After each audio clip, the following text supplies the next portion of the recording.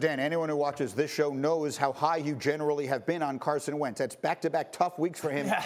What is the problem? Give me the one specific problem you see. Forcing the football. And Greeny, okay, so as a quarterback, you really throw interceptions for three reasons. One, you get fooled by what you're seeing. You credit the defense, they confuse you, you get fooled.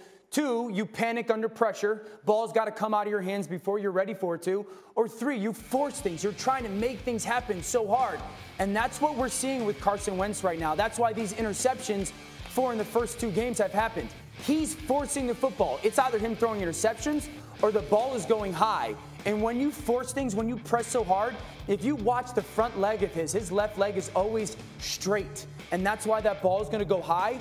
And that's totally a sign of you're trying to force things. And so I would say this. The Eagles don't have a quarterback problem, but their quarterback's play is problematic. And it needs to get fixed very quickly, both by him and that coaching staff. And that's not their only problem, is it, Rex? No, it's not.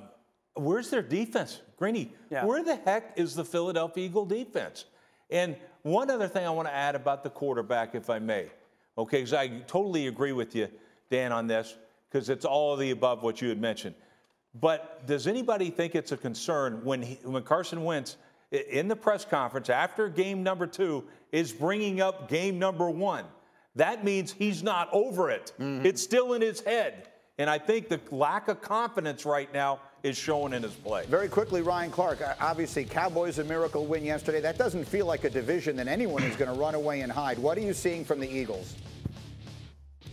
Listen, when you look at the Eagles, they just aren't there. And Carson Wentz's play may be problematic, but I believe that he is the problem. If you look at that game yesterday, they're down 5 with a good drive going in the third quarter with an opportunity to go up. And that's when he throws that interception to Darius Williams. You go to week 1, you're up 17-0 under 2 minutes in the first quarter. You throw an interception there, then you throw another one coming out of the third quarter. And so these aren't just mistakes. We can look at it in a vacuum. Football is about situations. He's making bad situational decisions, and that's not a good thing for any quarterback, whether he's problematic or the problem. And on the other side of the ball, let's give Sean McVay a little bit of love.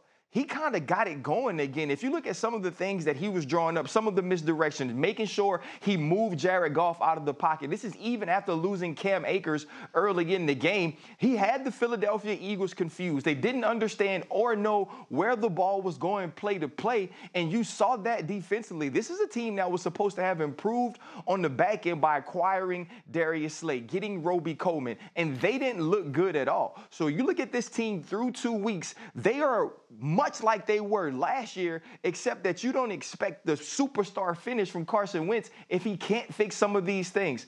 This division is bad again, but the Eagles are even worse, and that's not a good sign for Doug Peterson or the Philadelphia Eagles as a team.